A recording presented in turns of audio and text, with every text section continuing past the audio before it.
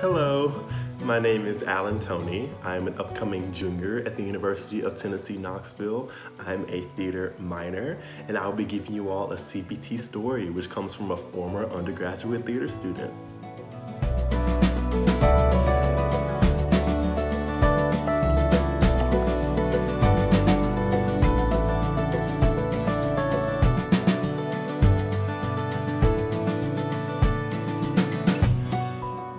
Zoe Caldwell was a joy to work with.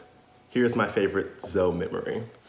I was an undergraduate theater major in 1982 when the Clarence Brown Theater hosted a staging of Medea starring Zoe Caldwell and Dame Judith Anderson. The play eventually moved to Broadway, in which Miss Caldwell won the Toney Award for Best Actress in a Play, her second of 3 in that particular category. I was backstage working as a prop assistant. Our cast and crew party for Medea was at the gone but not forgotten Lord Lindsay's in downtown Knoxville. At Lindsay's, music was playing and people were dancing.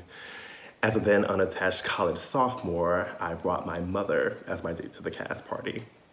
When my mother and I were sitting at a table near the dance floor, Miss Caldwell came over and in that alluring Australian accent of hers, asked my mother, "May I dance with your son?" We both melted. And of course, my mom and I both eagerly said yes. And I will never forget when I danced with a Toney Award winner that night in 1982. Ms. Caldwell passed away in February of this year, and she will be missed.